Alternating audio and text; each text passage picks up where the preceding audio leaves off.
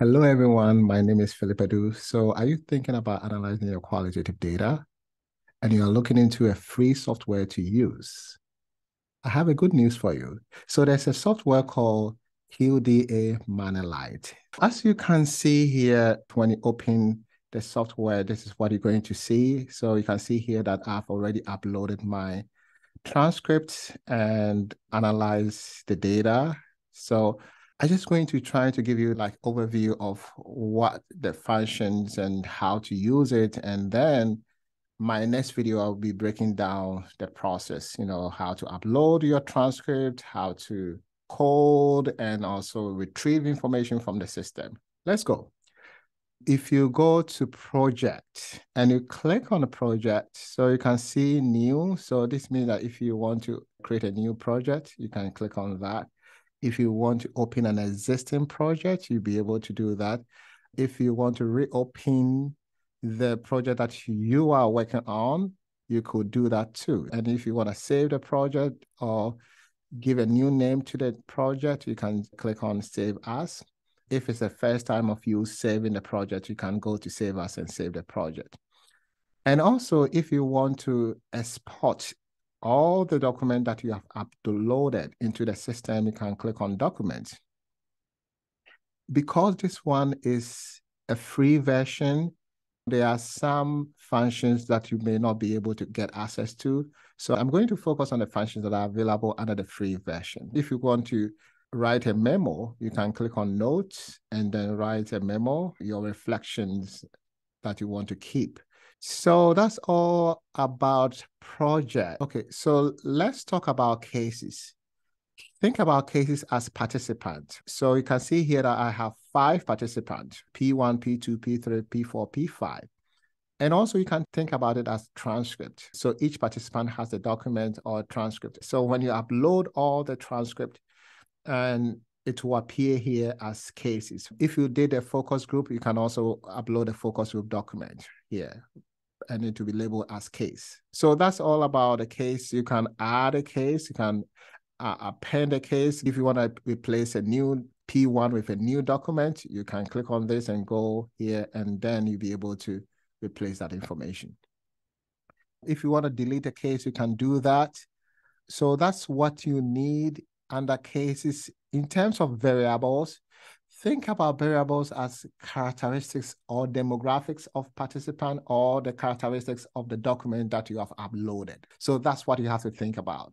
So if you want to add a variable like gender, age, you can click on add and you'll be able to do that. And that information will come here. If you want to click on delete, if you want to delete a variable, you can click on delete and do that. If you want to transform a variable, let's say a variable is nominal. Nominal is a categorical variable, and you want to change it to string variable, you can type in, you can change it to that. So you can recode, you have a lot of options in terms of making an adjustment to the variable. If you want to know the variable properties, you can click on properties, and then you can take you here, and then you'll be able to know the variable properties. So let's say I click on age, I go here, and I want to know the properties, right? So you can see that age here is an integer, so it's numbers, right?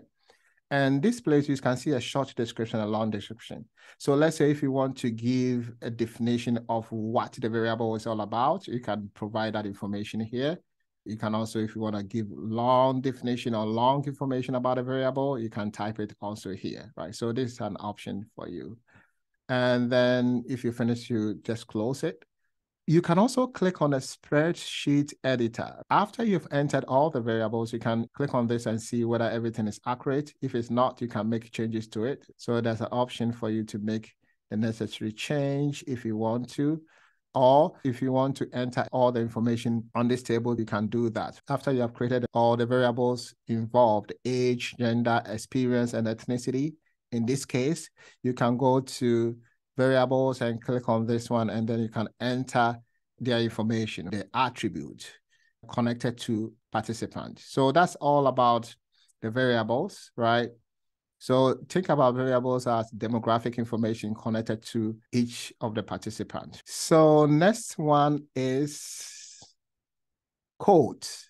So the codes are labels that you give to the significant information you identify in the transcript, right? So you can see here that we have codes here, right?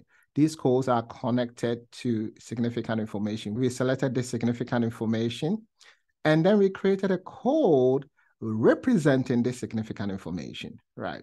So the code is just a phrase that best represents the significant information at the same time addressing the research question that you have. So you can see that all the codes under the first research question are all here. And then if you click on it, you see what the significant information which was selected, right? So you can also search and replace a code, right? So if you want to search for a code, you click on search here, and then you look for the code that you are searching for, maybe having time with family.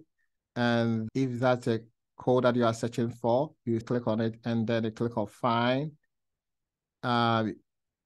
If you want to replace it with a different code, you can look for it and then you can replace it, right? So, there's a flexibility here. As you are coding, you might change your mind and you can always go back and make changes or replace it with a different code. If you want to print out a code book, you can save it as a PDF. So you choose this one and then click on print, and then you can save it on your computer. And when you save it, what you're going to see is the list of codes under each of the research questions that you have. So the next one is document. So think about a document as all the information that you have uploaded into the system, right? I'm talking about all the documents, right? So let's say if you want to paste something, you can paste it here, click on paste, but I don't think it's needed. What is interesting is the fact that you can easily go to the document and make any changes that you want to make. If you are looking for something, like if I'm looking for burnout, I can find it in this document. So you can search for a specific word that you are looking for. And then you can also format it in terms of paragraph and make some changes to the document, right? The same thing as your Word document. When you open Microsoft Word document, anything that you can do there, you can do similar things here. That's all about the document. But another thing that you have to think about is, let's say you want to find out places where you coded. You can go to coded test and click on highlight, and it will show places that you coded. So I see here that I coded this place. So if you want to know the place that you coded, you can just go to document and then highlight. You can also click on dim, and it will dim the places where you have coded. You can click on mask. It can make the place darker so that you only see the place that you have not coded, right? And if you want to change it back to the normal state, you can just click on normal, and then it comes back to the original state. This is also about a document. It's about how you want to view the document, right? If you want to number your lines, view line numbers, you can check that, and then you can see all the numbers here. In case you want to know the number lines, you can bring them here. So when you see here chart, it's about only the document that you have opened. So looking at the P3 document, this shows the theme or the codes that have been created. And this is the number of words. So you can see here that the number of words for this code is 27. The second code, which is spending time with family, is closer to 12. And then this one is above 9. So this just gives you a visual representation of the codes that you have created and also the number of words for only the document that you have opened. You can change the figure, you can change it to the way that you want. You can make word cloud, right? This word cloud is only for the code. So the bigger the code, the higher the number of words that are connected to that code, right? Another place that it may be useful for you is retrieve. So if you want to retrieve text, so this one is if you want to retrieve all the significant information you have coded, you can go to test retriever, see all the significant information connected to specific participant, this is where you want to go, right? Next one that we may want to go is coding retrieval. So you click on coding retrieval. This is where you want to retrieve all the codes and their respective significant information. So another thing that you may want to explore is a list comment. You can see here that I don't have anything here because I didn't write about, I didn't write my reflections, right? Start writing your memo. If you want to give that memo, you can click on this one and all the things that you wrote, all your reflection will be here. How do you write the memo? You can right-click on the code that you want to connect the memo to, and then you can click on comment, and then you write something about it. So when you write something here, when I write something here, and then I close it, and I go back to retrieve this place, you can see here that you see I have it here, right? And I have the case that this statement is connected to, and also the code and the significant information too. You can, write your reflections and connect it to the specific code. And you can get all that reflection here by going to retrieve and click on a list comment. Another information that you may retrieve or want to see is when you go to analyze and you go to coding frequency.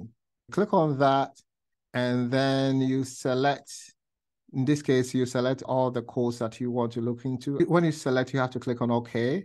And I click on search to be able to see all the codes under their respective research question. The count are the number of significant information connected to a specific code or a theme.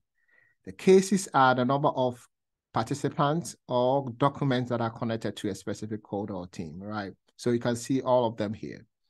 If you want to see it as a table form, you can click on table, and then you can see all the information. The description, there was nothing here because when I was coding, I didn't put any kind of description like what the code stands for. So that's why this place is empty.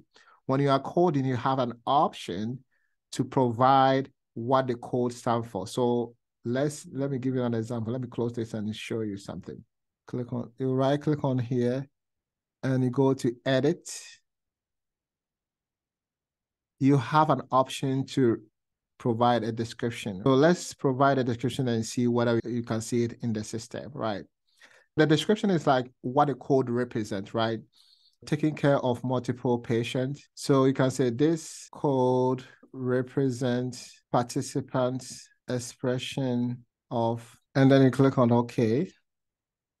And then when we go to analyze, we go to the same place and go to search. So you see here, you see the description in here, right? So the description is optional. If you think that you may not remember what this code represents, then you can put a description there just to remind you what the code means, right? But if you know it, you don't have to write a description. So that's how you may have to think about it, and you can export it by saving it. Another thing that it may interest you is if you want to create a visual representation, select all of the things on the table and click on this one, and it will show the percentage of code. We don't need a percentage, maybe we need a frequency, the number of significant information connected to each of the codes. So you can see here that for this code, 4 significant information is connected. For this code, 2 significant information is connected. You can also do word cloud if you want to do that. So the bigger the font of the code, the higher the number of significant information connected to that, right? So you can also do that, and you can export it or you can save it and use it for your presentation if it makes sense, right? So that's just the overview.